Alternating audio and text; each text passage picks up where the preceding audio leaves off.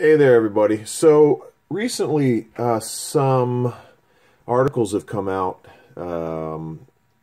centering around Aaron Brockovich's firm, which basically is a champion for clean water within municipalities.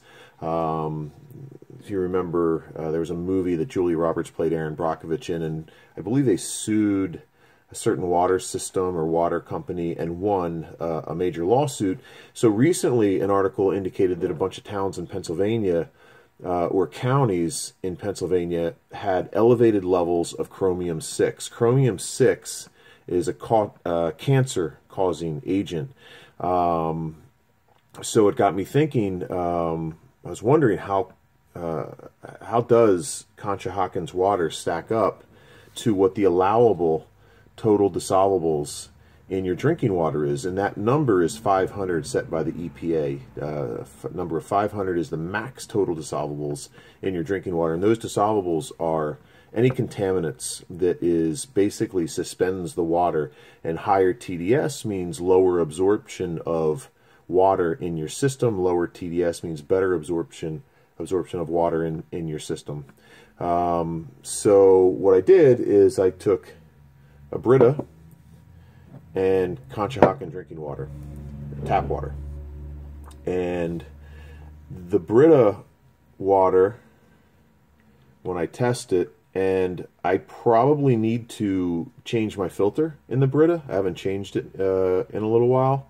I also bought a new system that is supposed to get rid of all total dissolvables, and we're going to check that out later when that comes. But so when I basically stir this around and you let it settle,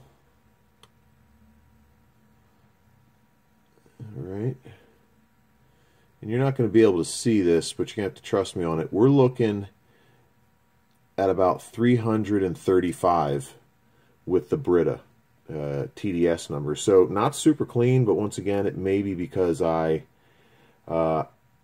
have not changed my filter in a little while, and I need to.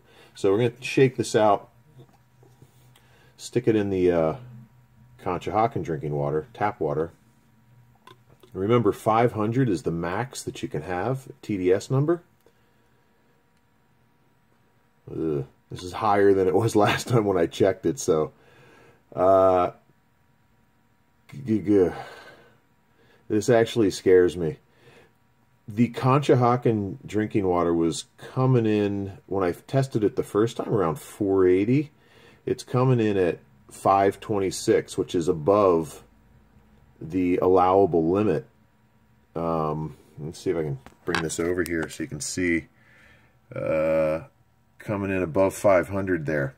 So my suggestion to everybody in Conshohocken, or even Montgomery County maybe, is to call Aqua. Ask them if they're going to do something about this, and then also go out and get a good filter system for you and your kids, so you're not drinking this amount of contaminants in your water. Anyway, I'm going to follow this up with another review of the new filter system that I got. Should be here in a couple days, so look forward to that video.